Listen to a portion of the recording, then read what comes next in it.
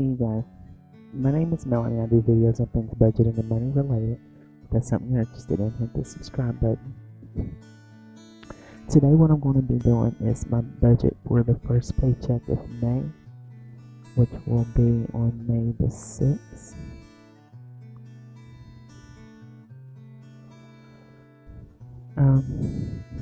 I don't have it on camera, but I am using my bill tracker and my spending plan that I did in the last video.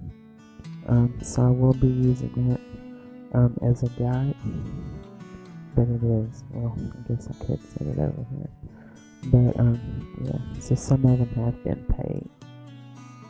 Okay, so I'm going to start off with car, and that is $244. Actually, I'm going to switch over to this one. Okay, then we have rent, which is 60. And just to explain what I am doing with this budget, with this first check, because it falls on this week, I'm paying all bills that are due these first 2 weeks of the month. The next check will be this third week, and I'll take care of these last two and whatever for the beginning of the next month. Okay, so rent 60, utilities 50 of this has already been paid, so I'm actually going to do this 50 and this 75, which is 125. Bills is going to be the 120, and then subscriptions, well, I don't have to do subscriptions because this week is already taken care of, and that will be the next check. Okay, so after those, I do want to make sure I put something into Snowball, savings, and then investments. I did switch when I got the raise, and I have $40 going into my different investment accounts every check. I think it's 40. I probably should do 50, but I'm gonna say 40. I know that will take care of the first 2 weeks. Okay, so then Snowball, I guess I'll do the 25 since that is the step that I'm on. And then savings, I'm just going to put the 10. Because I have my $1,000 emergency fund, I just want to continue to build that up. I should be focusing only on baby step 2, but I just can't do that because I want to avoid going below the $1,000. So that gives me $624.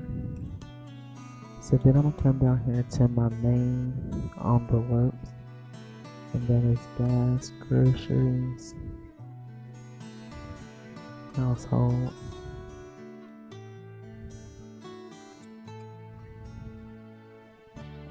eating out,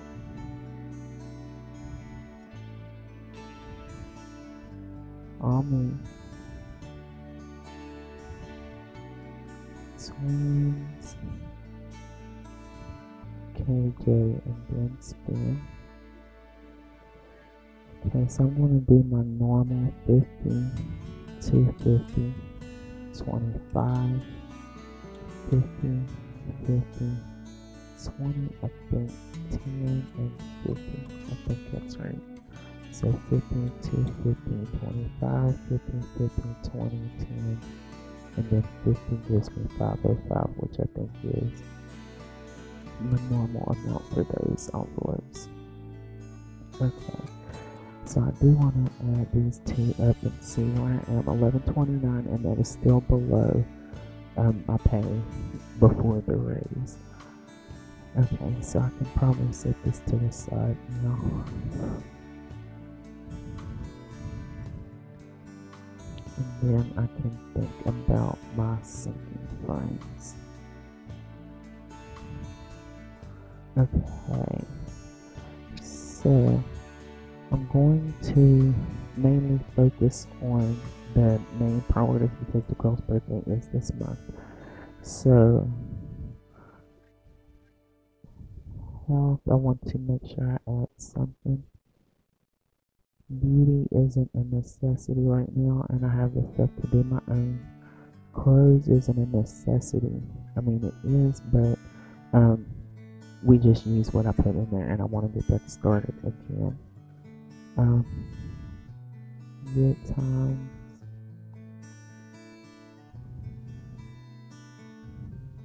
Want to make sure I put something in car maintenance. And then road trip.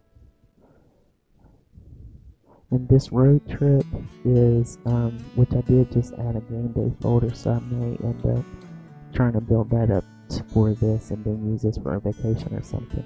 But this road trip here folder is what I'm going to be using to travel to my son's games, which football season won't start until August, September, or whenever that is.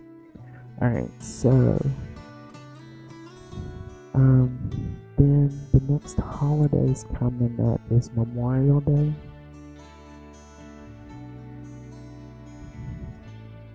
Then we have Father's Day. Well, Mother's Day is actually next, but that's this weekend, and it's already put in the envelope.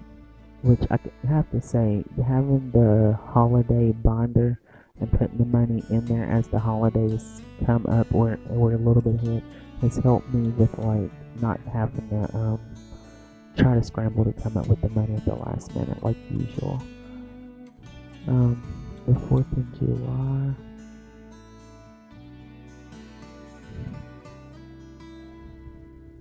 And then I think it's Labor Day, but yeah, I can go ahead and do Labor Day, even if it's just a little bit. Okay, so then I want to, I guess I'm going to just put it down here in extra savings. I do want to do the seasonal activities.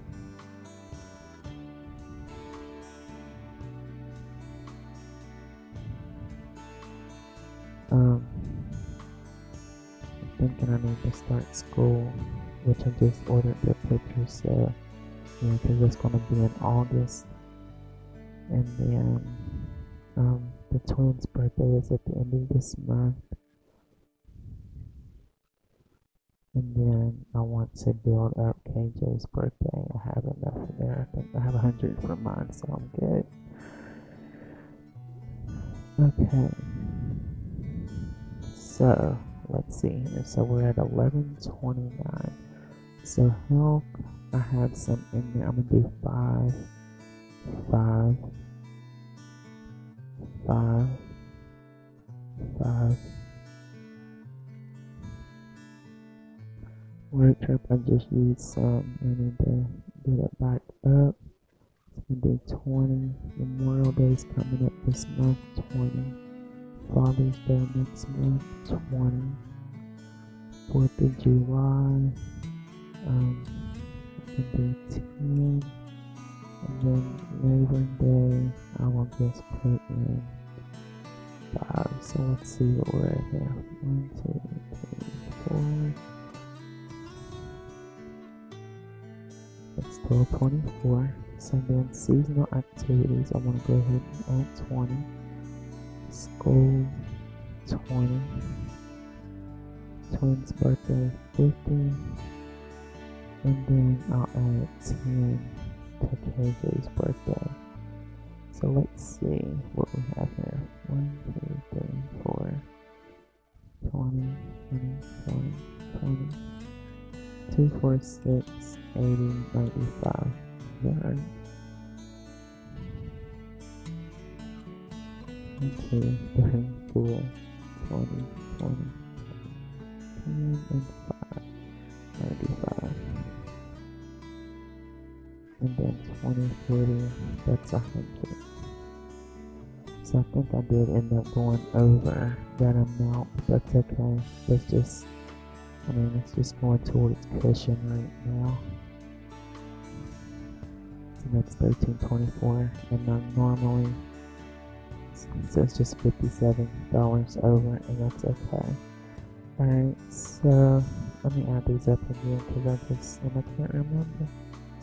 95 plus 100, so that's a total of $13.24 that will be getting budgeted out of this check. The rest will stay in the bank as a cushion and or could possibly go towards savings challenges. But we'll see we'll see. But either way, that's the video for today. Don't forget to check the support watch list. And until the next time, have a good one and peace.